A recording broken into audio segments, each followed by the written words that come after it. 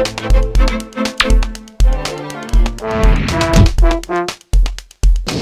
with your Gnarly News at Noon, I'm Sean Merinar for the GNN News team.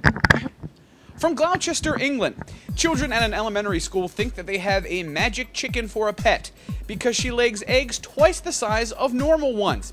Little Lil is the smallest chicken in her flock, but lays eggs that measure more than 4 inches across. They can't get the correct weight of the egg because it exceeds the scale's limit. One time she laid an egg that contained an egg yolk, an egg white, and a complete egg inside of one shell. I'm telling you, this is just begging for a joke. Whoa, What? You can't say What? that. No, not like, you know, male chicken. You still can't say it. What about rooster? No. Rooster? I can't say rooster? Can't say it. From Buffalo, New York, a man was arrested after officers found 44 containers of deodorant in his pants. The man was trying to get on the metro rail when officers saw his pants full of stuff. When they searched him, they found the 44 things of deodorant, as well as some crack cocaine paraphernalia. It's a wonderful comment. At least he smelled good. It's an Old Spice challenge. Ooh, well played, sir.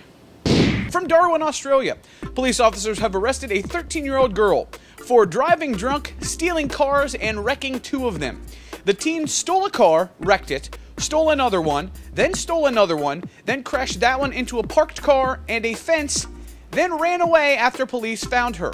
When they finally caught up with her, she had a blood alcohol content of 0.123. Those Aussies know how to party. That's all for today's edition of Gnarly News at Noon. Check back tomorrow for more. I'm Sean Merinar for the GNN News team. Seriously, when can we go to Australia and, party?